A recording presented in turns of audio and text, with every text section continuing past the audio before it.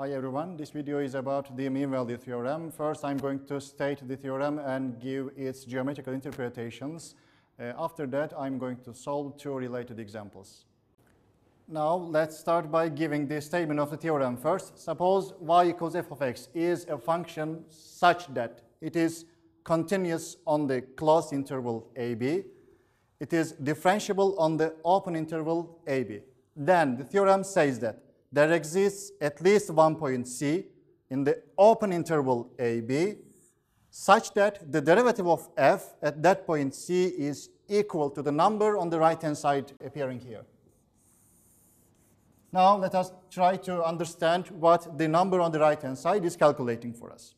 Let's pass to the graph here. From the point A to B, I'm going to draw a picture satisfying, that is able to satisfy these two conditions. It's going to be continuous and differentiable. For example, let's draw such a curve here. It is quite a nice one. And the quantity on the right-hand side is going to be actually, the numerator is f of b minus f of a, and the denominator of this expression is b minus a. Of course, the quantity right-hand side, f of b minus f of a divided to b minus a, is the slope of the second line passing through the points a and b. The quantity on the right-hand side, f of b minus f of a divided to b minus a, is the slope of this line. Therefore, the theorem says that if the conditions of the theorem are satisfied, then in the interior of the domain of f, there is a point C. There is a point C for which the derivative of that point, the derivative f at that point is equal to f of b minus f of a divided to b minus a. In geometrical terms, the slope of this tangent line is equal to the second line joining the endpoints A and B here. This is the geometrical interpretation. Of course, in this picture, it is apparently seen that there is only one possible value of C, but the theorem says that there exists at least one such point C. It doesn't say that there may not be more than one. Let's draw another possible picture F satisfying these conditions. This is quite like a differentiable and continuous curve. There are, for example, consider this point C1 and C2 here. If you draw a tangent line from here, you see that it is parallel to the line joining the points A and B. This is one possible candidate for the result of the theorem. And there is another point for which the tangent line is again parallel to the line joining the points A and B. Therefore, don't forget that you may have more than one point C given to you by the theorem. Therefore, let us put some remarks here. If we have f of a is equal to f of b, then actually we do have some more conditions here. Remember the conditions of the Rolle's theorem. We have continuity on the closed interval AB, differentiability on the interior AB.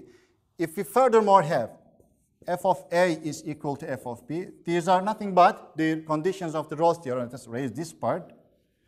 In the special case, f of b becomes equal to f of a, giving you 0, and you get the result of the Rolle's theorem, which means in this case, when f of a is equal to f of b, you obtain Rolle's theorem as a special case of the mean value theorem.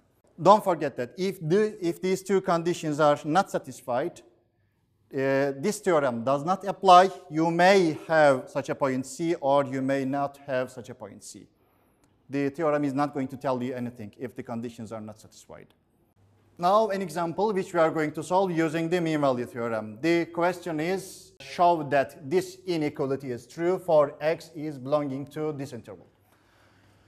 Well, I'm going to solve this using mean value theorem. First, let us say that f of x be equal to tangent of x. This is my definition. This is the thing I'm putting in the solution.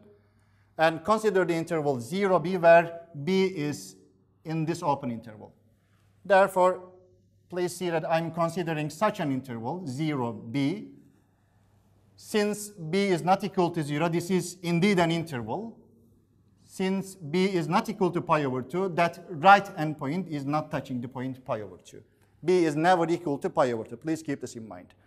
Now my question, can I apply mean value theorem to the function tangent of x on the interval 0b? I'm going to check the conditions here. I'm drawing the interval 0b again here. Please keep in mind that b is not touching pi over 2.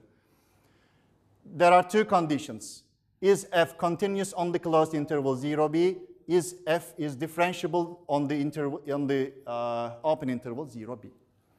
F tangent of x, sine x divided to cosine of x. This can be discontinuous if cosine x is 0.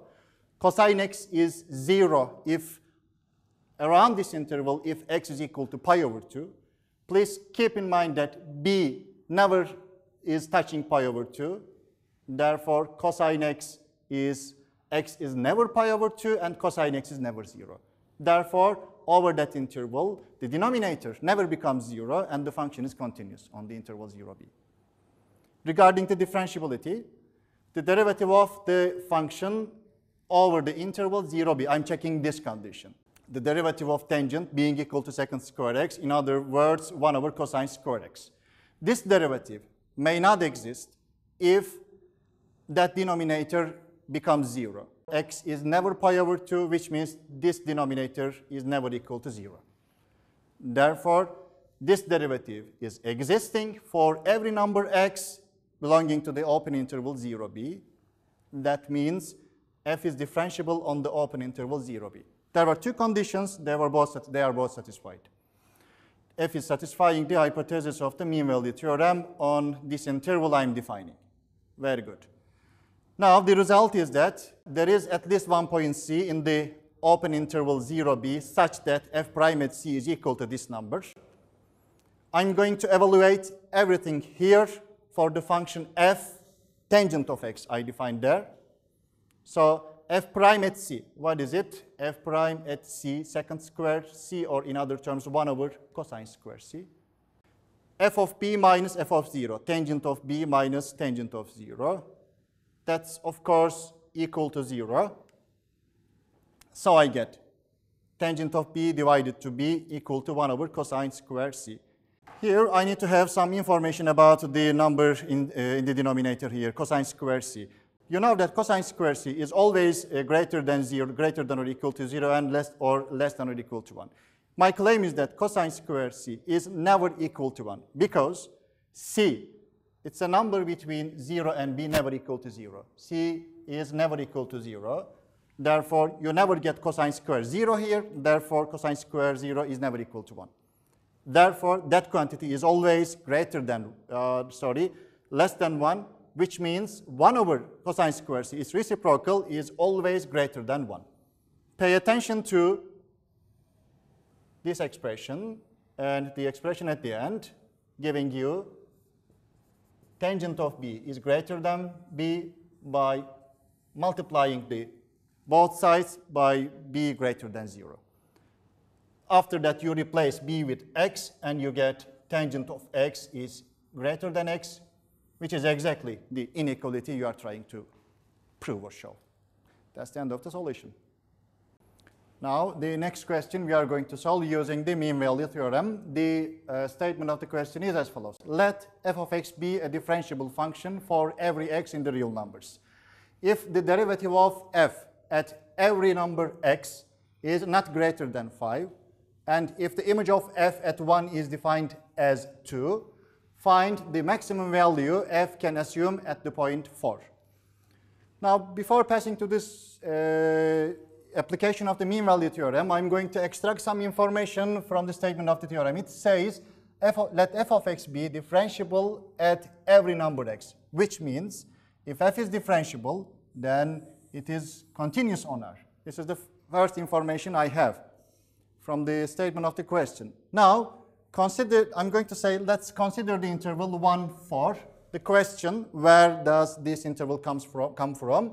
That 1 is coming from the definition of the function at 1, and we are asked the value of the function can assume at the point 4.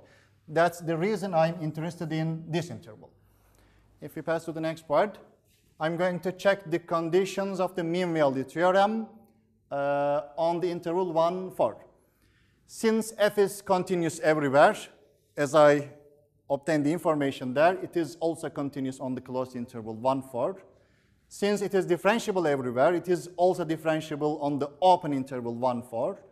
Therefore, by the mean value theorem, there is at least one point C, not in the closed interval, but in the open interval 1, 4, such that the derivative of f at C is equal to f of 4 minus f of 1 divided to 4 minus 1. That's the result of the mean value theorem. And I have the information about this number, f of 1, that's equal to 2. And I have another information that the function's derivative, remember this please, f prime at x is always less than or equal to 5. So this is true also for x equals c, which means this quantity is greater than or equal to 5. No, the other way around, it's less than or equal to 5. Right? This makes f of 4 minus 2 is less than or equal to 3 times 5, giving you the maximum possible value of f of 4 as 17, the number on the right-hand side. Okay, this is the maximum possible value of f of 4 obtained or restricted by the conditions of the mean value theorem.